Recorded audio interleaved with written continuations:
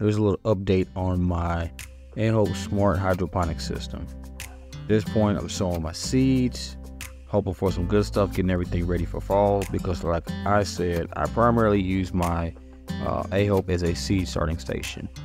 If you plan on leaving it indoors and just growing indoors, just keep in mind you'll have to constantly trim the roots because they will grow along and get into the pump.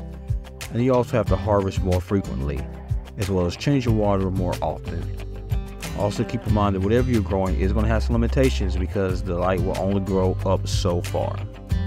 And then lastly, if you are going to use it as an indoor garden, you're going to make sure you probably space out, but do make like little caps to fill in the holes, so that instead of using every single hole and growing something, you kind of give it space in between.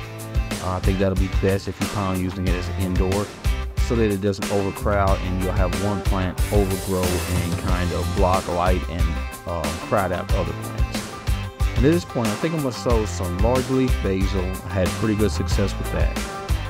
Also, I got picked up some komatsu greens from Baker's Creek, as well as some tatsoi greens from Baker Creek. So I'm gonna get them bad babies in there and hopefully get some brassicas, by the time fall hits.